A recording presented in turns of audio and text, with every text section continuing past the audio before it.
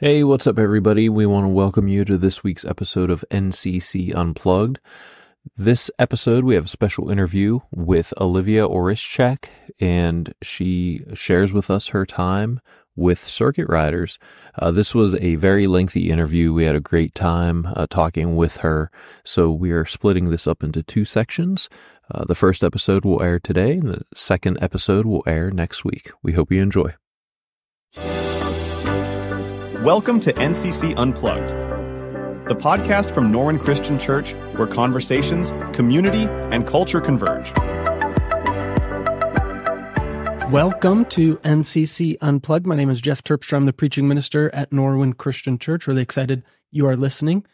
Today's going to be one of those days where we have a conversation. And so I'm really excited about the conversation. Here in the room with me is Matt Mastriani, our tech guru here at NCC, does all things tech and media and helps us out in a lot of different ways. Thanks for having me once again, Jeff. Yeah. And then our interview today, our conversation that we're going to be having is with someone that's been part of our NCC family for quite a while. And I knew her as Olivia Orischak, but I've just been told that apparently that's the incorrect way of saying your last name. So Liv, tell us the correct pronunciation of your last name. So my last name is Orischak, but that was close. But I'm so happy to be here today. We're excited to have you. Yeah, absolutely. I've been saying your last name wrong forever, too. That's okay. Sorry. Everyone does. Yeah. It's normal now. We might as well just change it back. Yeah. There you go. So tell us a little bit about yourself. How long have you been coming to NCC? Yeah, so I've been coming to NCC my entire life, as long as I can remember. I'm pretty sure my mom started bringing me here as soon as I was born. So yeah. I have grown up through Kids Kingdom and the youth group and everything. So, Yeah. For those that don't know you, tell us a little bit about the life stage where you are right now. So right now, I just graduated from Hempfield High School last year. So I would be like a freshman in college. But this past year, I decided to do a program called Circuit Riders, which is called a discipleship training school based out of YWAM, which is called Youth with a Mission. So I moved to California for a few months for that. And then I just recently got back from touring the Rockies region, which is super fun on an outreach type thing. Yeah, and you'd come in and check in, during holidays and things, you'd come back into town. And I love checking in with you, seeing where you're going next, because it sounded really exciting. Yes, it was totally awesome. So I just got back after Christmas, we did California, Arizona, New Mexico, Nevada, Colorado, and Utah. Oh, wow. So, you're not just visiting these places. What are you doing? What is Circuit Riders? Give us a little glimpse, and then we'll back up and figure out how you got there. What is Circuit Riders? Yeah, so Circuit Riders, like I said, is a part of Youth with a Mission. So we're like a branch of that's based in Huntington Beach only.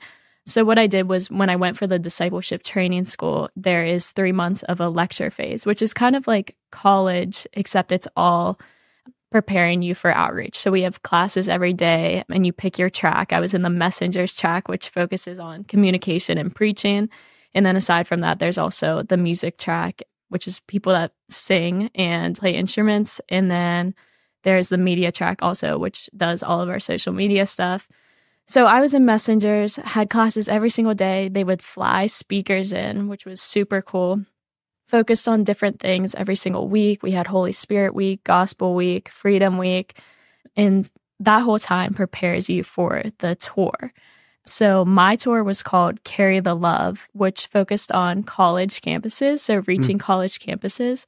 And what we would do is we would partner with students already on campus, and we would just set it up like 6 months to a year in advance, and we would show up and put on an event there and just basically reach people with the message of Jesus. Circuit Riders, their motto is to save the lost, revive the saved, and train them all. So believer, non-believer, everyone, we were just there to preach the gospel and have like a 2-day event for them. So it was awesome. That's awesome. That's really awesome. Yeah. That was a lot. Yeah. So kind of stepping back from that, what got you interested? And I guess even before that, like what was your walk like with God? Like, was it always like, were you always so on fire to like move across the country and do this? Or did you have a moment where you're like, no, I need to do this? And if there was a moment, share with us what that was. Yeah. So basically, like I said, I grew up in church my whole entire life. This is a really funny story, but it actually started with my love for coffee. And at the church, I loved getting coffee every Sunday morning. And I had told my mom, I was like, man, they need some different creamer options here. I was like, we need more creamers. Because I think at the time it was just like half and half. So she, like a few weeks later, came back to me and was like, well, if you think that we need more creamer, you need to sign up for the coffee ministry and do something about it. So I ended up signing up for the coffee ministry. And next thing you know, I signed up for every ministry there was. I got back involved with youth group, which I went to every once in a while, but not really consistently. I ended up making like best friends with all those people, started hanging out with them all the time. So I just got super involved in the church, and it was like the best time of my life. And it really changed my perspective from just like attending church on a Sunday morning, which I had done for so long. Like I had done that for how many years? 16, 17 years. Right. And once I started getting involved, it was like my whole perspective changed. And I was so excited to come. And next thing you know, I was here all the time, all throughout the week. Coming extra early, making coffee on Sunday morning. Yes, extra early and extra late. And I think that's what just really got me like set on fire. Do you think the motivation behind, or the realization behind it, like you told your mom, hey, this needs to happen in the church. Do you think the light bulb moment was, oh, I am the church and I can do something about it? Yeah, I think I didn't realize how much of an impact like I could have, even though that's something so simple, like coffee creamer. I was just like, oh, the adults can handle that. And I was like, once I started getting into it, I was like, wait a second, like we are the church now. Like this isn't just their jobs. Like it's our job too, to be building the church as well. Yeah. No, that's great. I think there's a phrase, handing the keys over. And some churches are very protective of those, where we say, well, no, we need to control these. The adults need to do it. Let the kids stay to the side. But when we realize we can hand the keys of the church over to the next generation now, and we talk about that a lot around here, is the youth aren't the church of the future. They're the church now. For you to get a glimpse of, something you can do, even if it's as small as coffee creamer, but you realized that impact doesn't have to stay there. Like you said, you signed up for so many other ministries. So what are some of the other things that you started getting involved in? We did VBS together. Yes, we did VBS. That was my first introduction to like standing on stage doing anything. And it was obvious. It was obvious because I think it was only like 4 days long, and like 3 of those days I did absolutely terrible. But I know, like Jeff, every time he'd be like, you did good, don't worry about it. I was like, I don't know if that's necessarily true, but actually on tour, my role was hosting the night. So I would start the night, and all I could think back to was my VBS experience. Where it started. Yeah. So I was so thankful for that. And that ended up leading me right into what I was doing anyways. Cool. Communion was another thing, another funny story, because I was with Jean. She is amazing. And I told her about how I was gluten-free, which is kind of taboo, like for the older generation, it's kind of a younger thing. But we ended up getting like the gluten-free communion cups. And my mom was like, what's going on? Like, you're making these like little changes. I was like, I don't know, like, but it's awesome. But yeah, little stuff like that were just, I don't know. I started realizing like, wow, this isn't just their job. Like, and that's one thing we talked about in Circuit Riders a lot, because it is a young community. It's a young mission-based community. Even our people who lead us are in their 30s, 40s. And obviously we have upper leadership.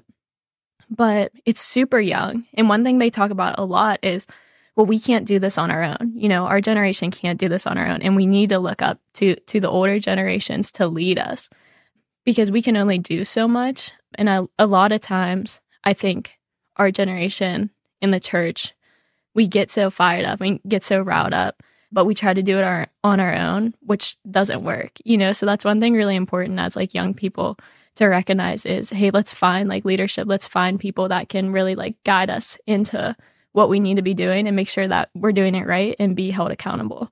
Mm-hmm. So what was some of the decision you were looking at graduating high school? Like most kids, you're looking at your options, college, now the circuit rider thing, tech school, you know, there's a lot of options out there. What got you to lean towards this? And then I know there's some questions. How did you guys work that out as a family? Talk through some of that decision making that you guys did. Yeah. So my whole entire life thought that I was going to college to play college softball. And I ended up tearing my ACL throwing javelin. So that kind of shut down most of my sports options, which was super disappointing in the moment. The way that I actually found out about circuit riders was TikTok, which sounds crazy because, again, a lot of people are like, you know, TikTok's demonic, and that may be true, but TikTok led me to like one of the best places that I could be.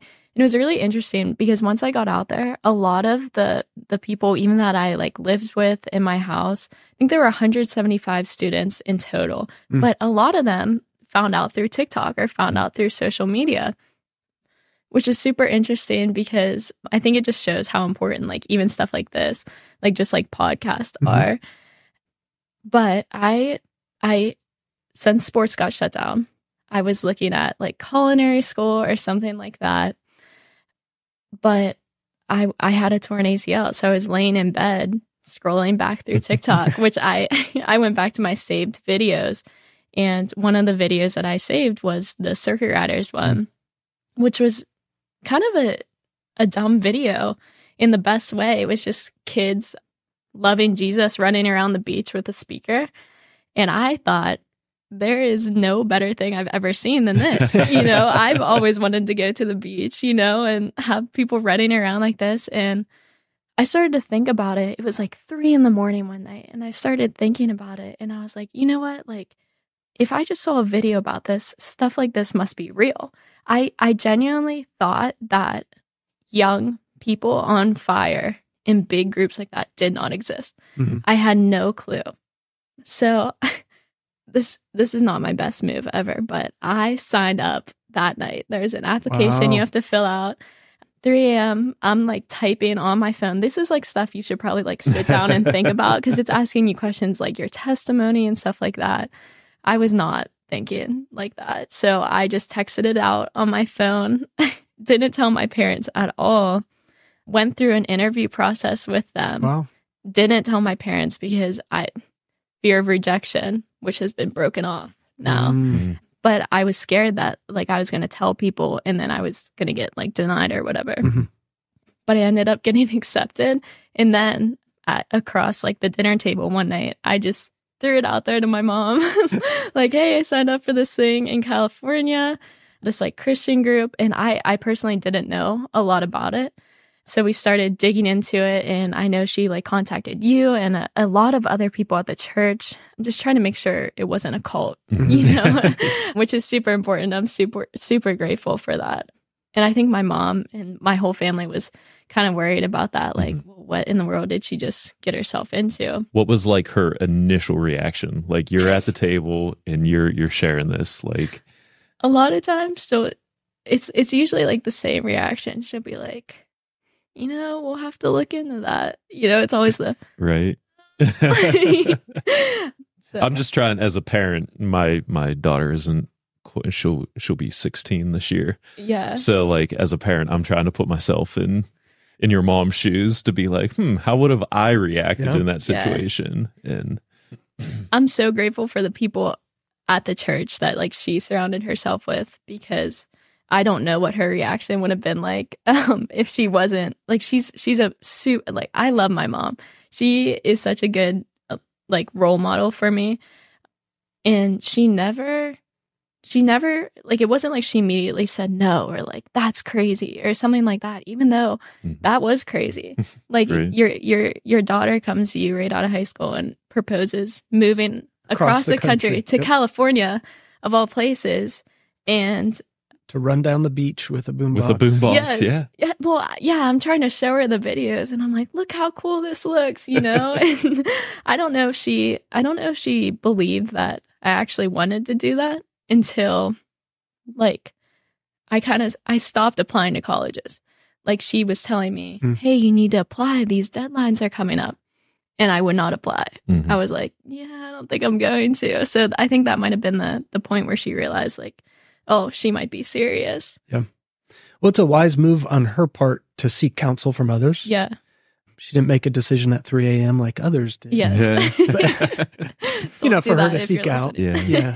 Well, to interject, what's interesting part of that story as well is your mom was in a small group with us. And whenever this first all, started, she's like, we want to look into this and see, make sure it isn't a cult. I remember her saying that and everything.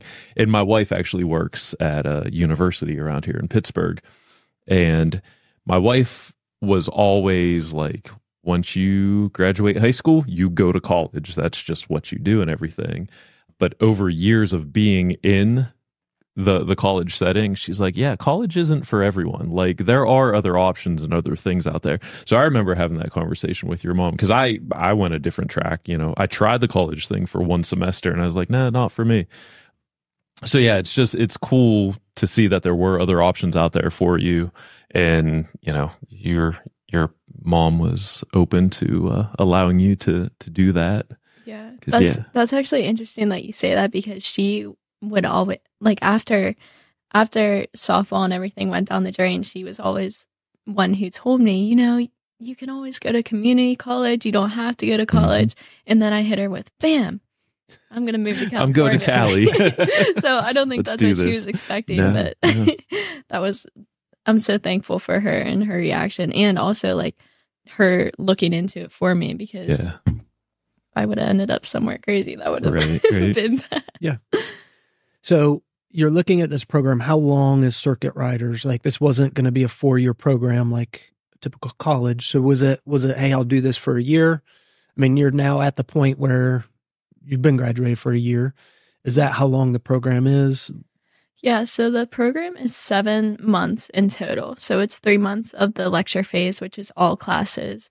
And then if you do the fall school, which I did, you come home for a month for Christmas and New Year's, and then you fly back out to your outreach spot, which is 2.5 more months. So after that, you can like apply to go back on staff at any of the YWAM locations, which I think they have like 800 around the world. So they are everywhere. I think they have one in Pittsburgh and Lancaster. There's a big one because I was meeting people in California that were all from Lancaster. I was like, what in the world is happening? Turns out there's a big YWAM. Yeah, you didn't realize you could stay a lot closer. Right, right. I would have chose California too.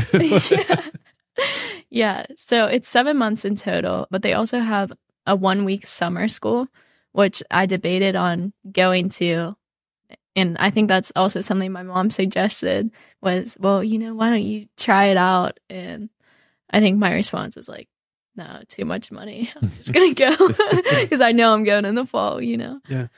So through this process, what were you thinking spiritually as far as, is this a step of trusting God? You talked about fear of rejection. What's going on in your life emotionally and spiritually as you're thinking about this big move?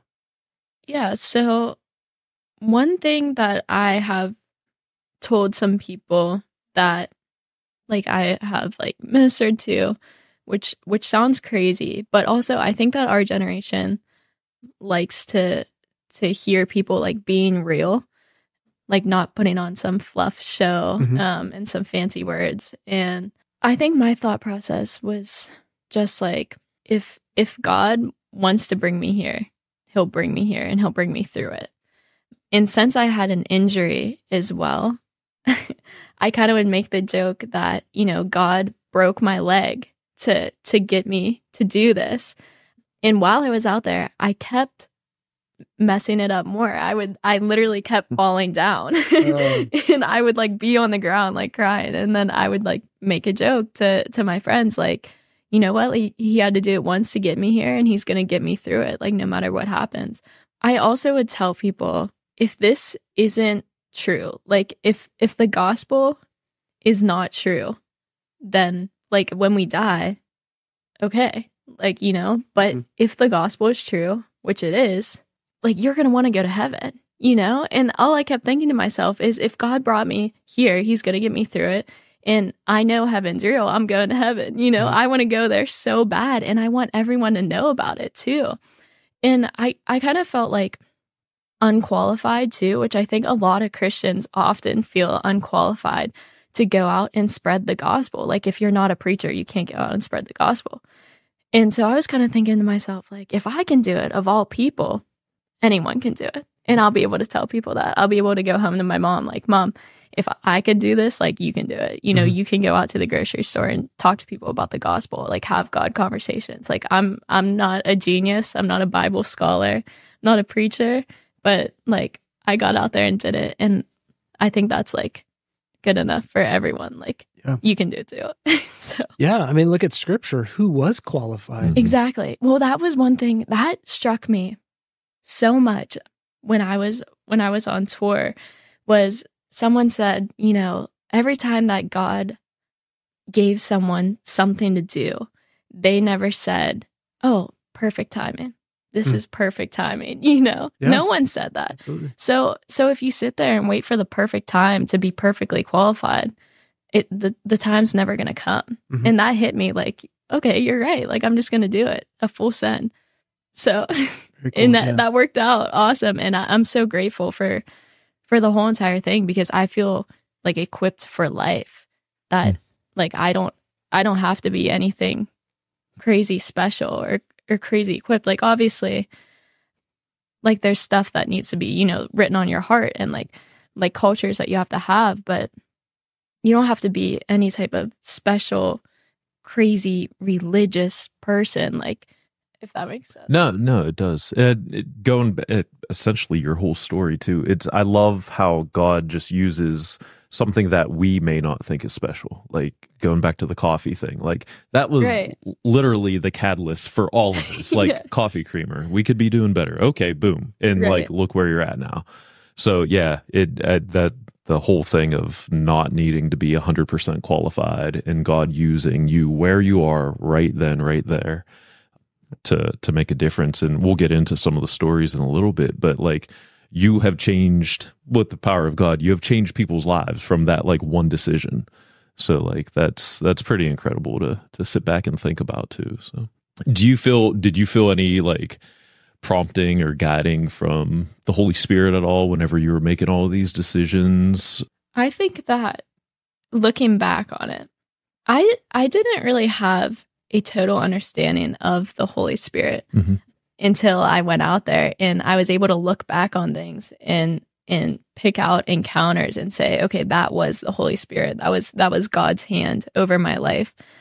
And I think back to that specific instance where I signed up for Circuit Riders, and I think to myself, how often does it happen that I go back in my save videos, find a random video, sign up for a whole program at 3 a.m.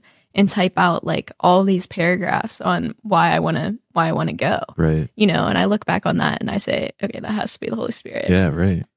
And even like there were like encounters I had leading up to this before I even made that decision to go, that just with random people in the community, like barber shops, like stuff like that, where I would have these crazy stories and come home, be mind blown. And no one else really thought that they were crazy, but I was so struck by these instances, and I was just like, okay, like, something has to be happening here. Like, God is obviously moving, like, pushing me towards something. Yeah, absolutely. Yeah, and I mean, we talked about you doing VBS before going out there. That can be, I think, a prompting of the Holy Spirit. You're like, I guess I'll sign up to be on stage for VBS. Like, at the moment, you had no idea that was a training ground in a way for some of the things that you'd experience throughout this program. One of the things I remember this too, and I don't know where it falls along the line of you helping out with VBS, but you got up and you helped with announcements one morning at church. I remember, like, I was running the live stream and I was like, that's Olivia. What's she doing? And like, you did an incredible job. And like, I don't know, do you remember, was that before or after VBS, or were you already a seasoned pro at being up on stage because of that? I was not. No? Absolutely not. The whole entire time leading up. See, things like that, like just doing VBS and doing those announcements, like I don't know how I ended up there other than God. It's the same thing as circuit riders. I'm like, how in the world?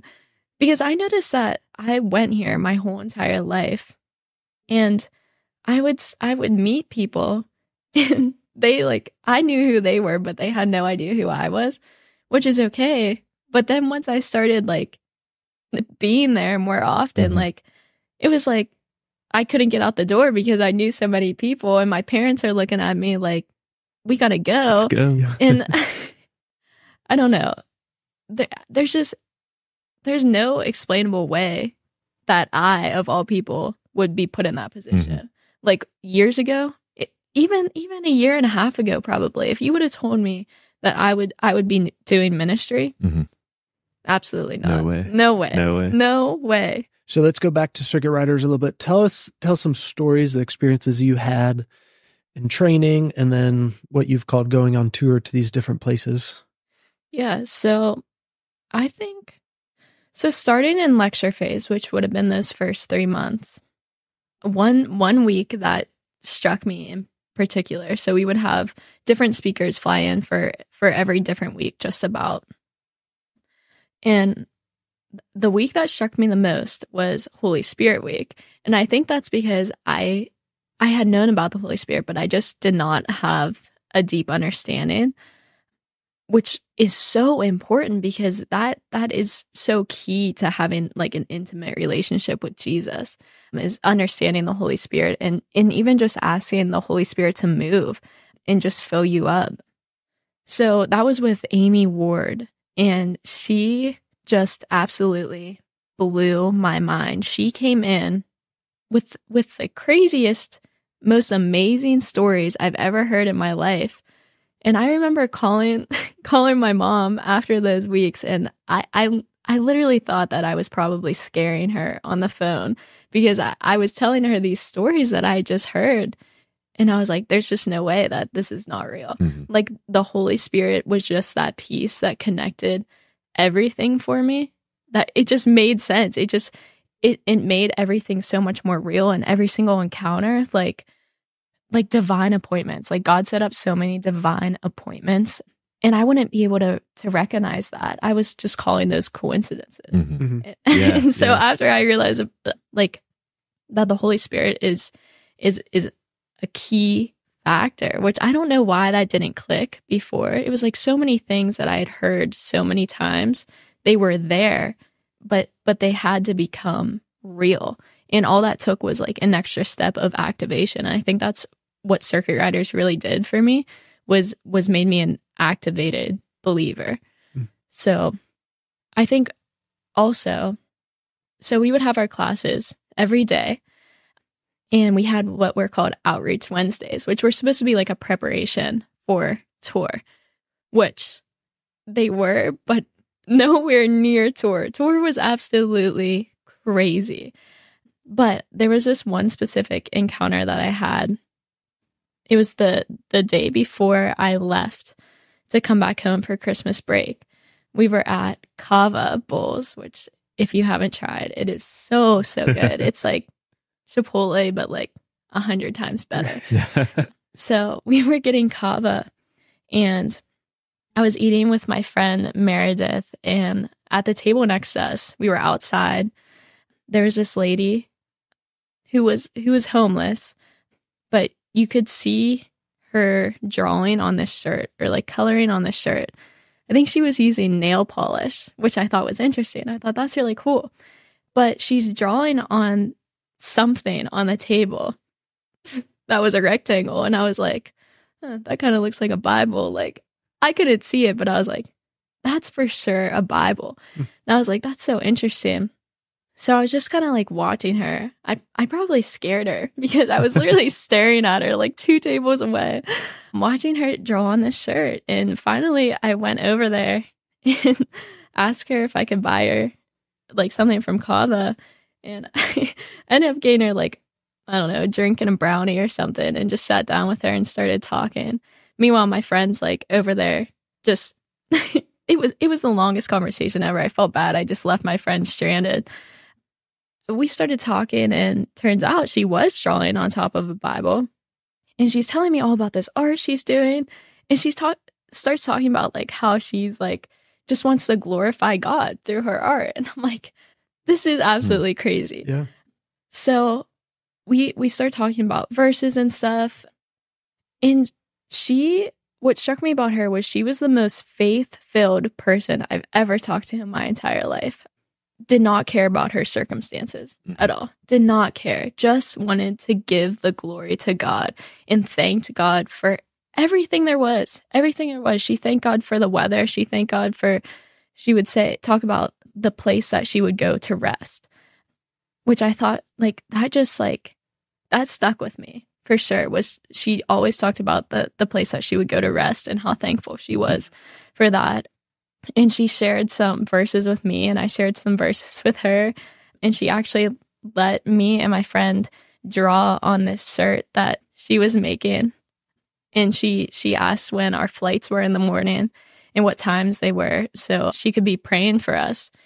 And we were supposed to be cleaning our Airbnb at this time to move out. And we were getting all these calls from our leaders. We missed them all because our phones were dead. We were sitting there for so long.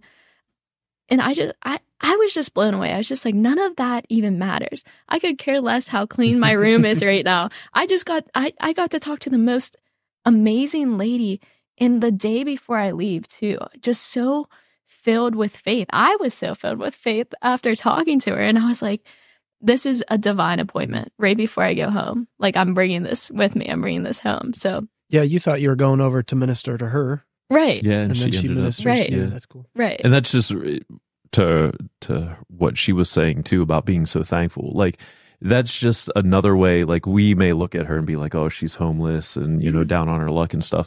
But just like the mindset of God always taking care of us, no matter what. Like, she had a place to go to. Yes. It may not be ideal, but like to her, that was, home, and he was providing for her.